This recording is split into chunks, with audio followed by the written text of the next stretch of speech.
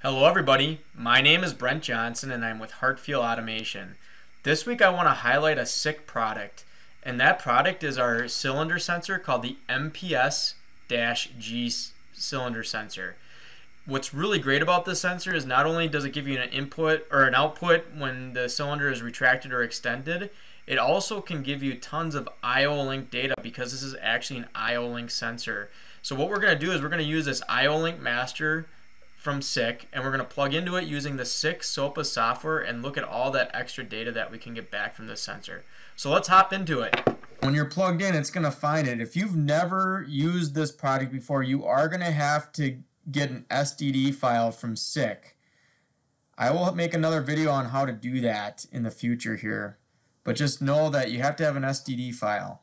Alright, so what I'm going to do is I'm going to go and I'm going to click on this, double click on this little icon right here.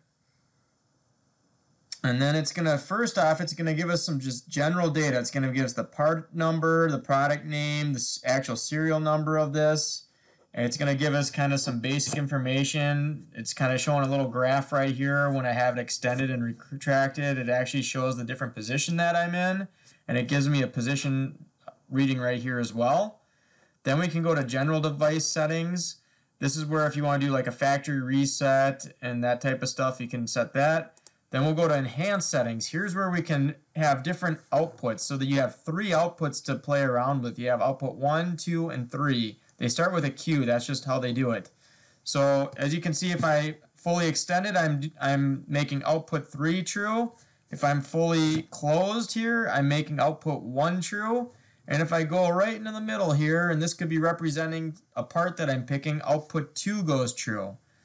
So this is really a great feature. You can actually define different parts with these different outputs. If you had 3 different parts you're picking, you want to know which part is which, you could actually adjust these outputs to whatever part that's going to be on your gripper or whatever you're trying to measure.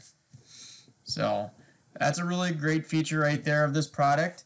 The next thing that I want to show you is this gives you a lot of great information, like the travel time that it took to extend, the time to retract, the average velocity to extend and to retract. So you can see right here I'm getting numbers as I'm extending it and retracting it. I can go slower and go faster.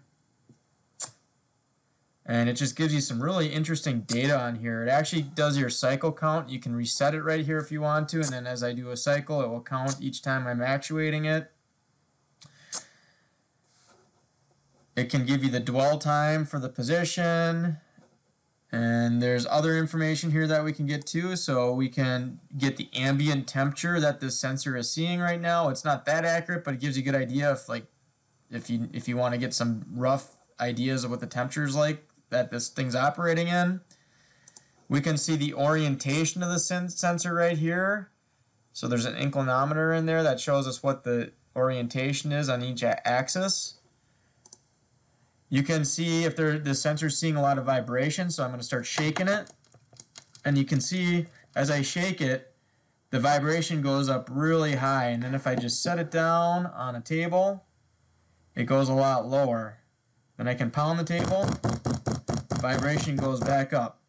So this gives you some really great general information about this sensor, a lot more than just on-off, and this is all done through I/O link. So if you have an I/O link master, lots of controllers, like the B&R controller can be an I/O link master. You can get all this data right back into your controller, and it really is useful information for understanding what's going on with your machine.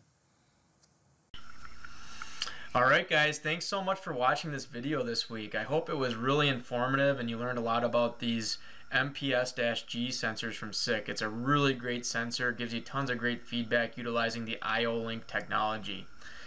Alright, if you like this type of information that I'm providing, please go ahead and hit subscribe. There's lots of other great content related to the automation that we sell through Hartfield Automation, and a lot of great information, so hit subscribe if you want to.